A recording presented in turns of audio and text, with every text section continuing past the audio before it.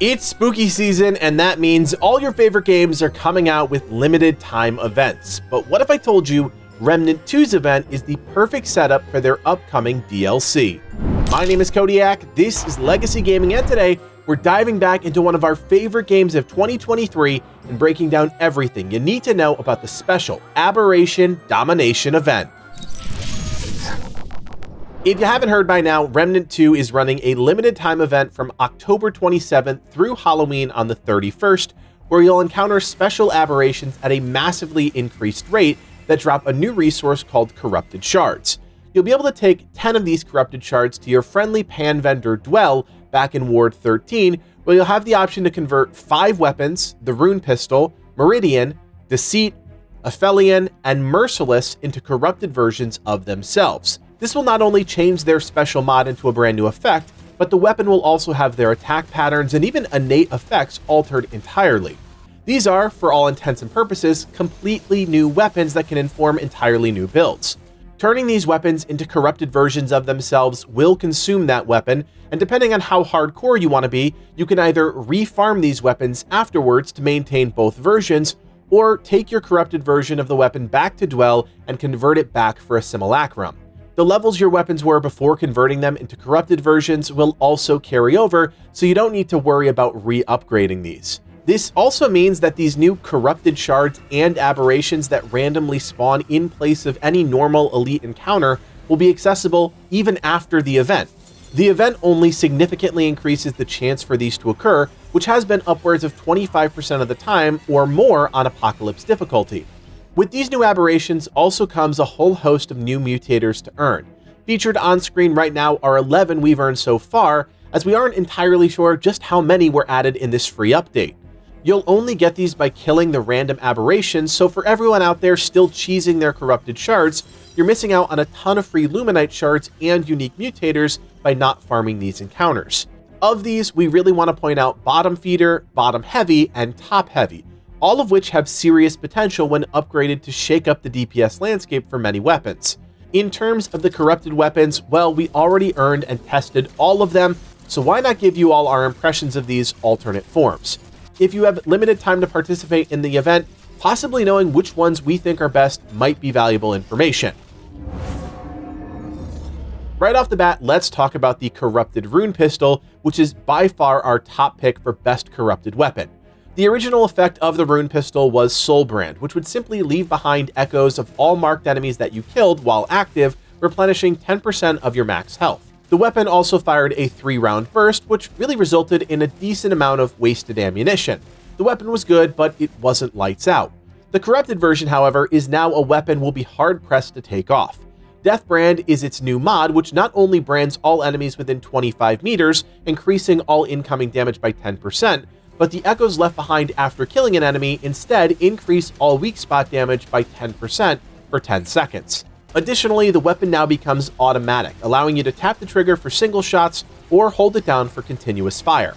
This makes for a perfect DPS companion, allowing you to mow down trash mobs, setting your long gun up for higher DPS against elites. The weapon is just simply incredible. The next weapon we strongly recommend snagging is Corrupted Deceit. One of the biggest issues we had with Deceit in its original form was the fact that you really needed to play it at more mid to close range with its Ouroboros effect, unless you leaned heavily into mixing in charged melee attacks to really consistently taint the blood of targets to maintain your constant weak spot attacks.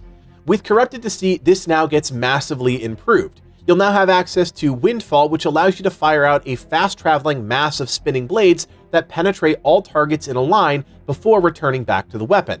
At any time, triggering the mod again will make the projectiles spin in place for a wider AoE for 3 seconds, and activating it once again will recall it. This, of course, still causes tainted blood, meaning this weapon allows you to more precisely and safely pick what you want to affect and DPS down from range. Additionally, the weapon has a more pinpoint fire rate. If you didn't like the playstyle of Deceit before, or just didn't like having to be relatively close to your target, this new corrupted version is a must-try. Corrupted Meridian is another weapon we personally love. Prior to being corrupted, the Meridian would fire single volatile grenades that could explode on direct impact or bounce around wildly, while the mod, Screamer, allowed you to fire a single high-powered rocket that dealt moderate damage in a small AoE. Corrupted Meridian, on the other hand, is kind of the inverse of all of this.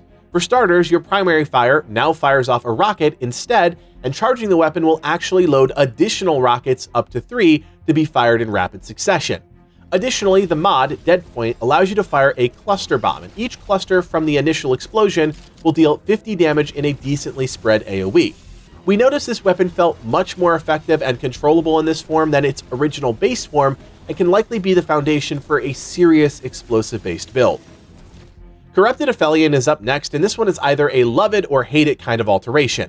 Beforehand, Aphelion would fire a single hypercharged wide arcing line that passed through all targets in its path. Its mod, Supernova, allowed you to fire out the compressed remains of a dying star as a single orb that, when shot, would detonate and cause moderate fire and burning damage within a medium-sized AoE.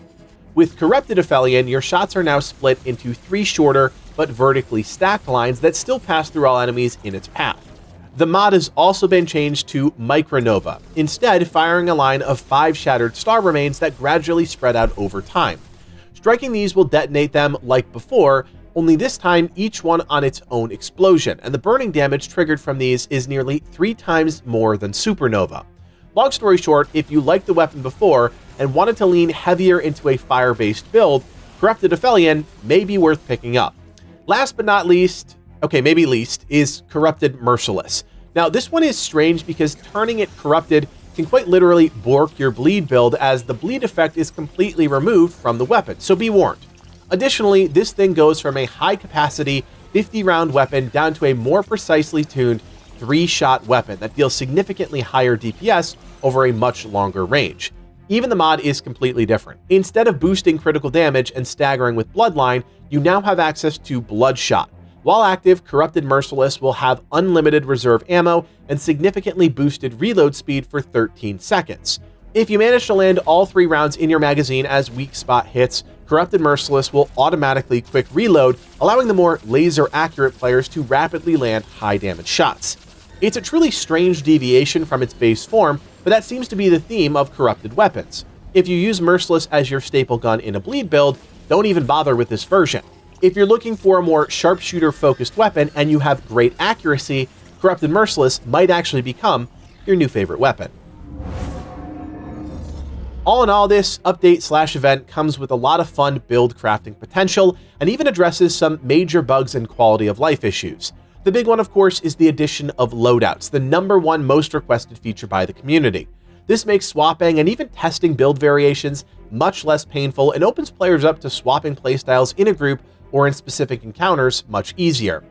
Time and time again, Gunfire Games seems to understand their player base, be it fixing or adding hotly requested features, to hosting limited time events that don't exactly lead to any sense of FOMO, since you can still access all of the content we talked about after the event, just at a lower frequency. With a brand new DLC coming very soon for Remnant 2, now is the perfect time to jump back in, farm out some new gear, and even set up a variety of builds for the challenges ahead. We'll be diving into the new DLC on day 1 with a new set of guides and helpful videos, so keep it right here and never miss a thing. You can also join us on Discord if you want to hang out with the team, talk about Remnant and many other great games, and of course enter for your chance to win tons of free giveaways going on all the time. That link, as always, is below. My name is Kodiak, and from everyone here at Legacy Gaming, thanks for watching, and play on.